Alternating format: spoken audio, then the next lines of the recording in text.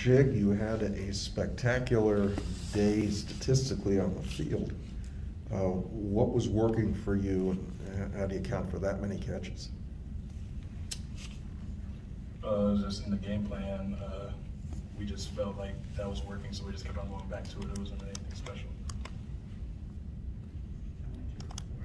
Hey Chig, it seems like after a lot of games, Coach Loxley and players kind of keep talking about just the inopportune mistakes, like self-inflicted wounds. I mean, what do you think you guys need to do to kind of get over the hump and try to eliminate those?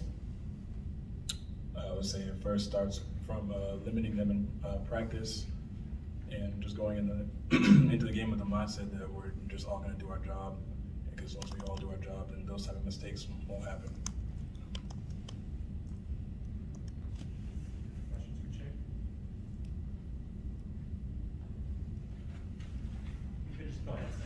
Hey Chig, so you guys scored in the third quarter and tied up at 14 to lead a 51 conversion, and then about 2 plays later, Penn State went back out in front with a long touchdown. How did the momentum swing and the energy play out on the sideline?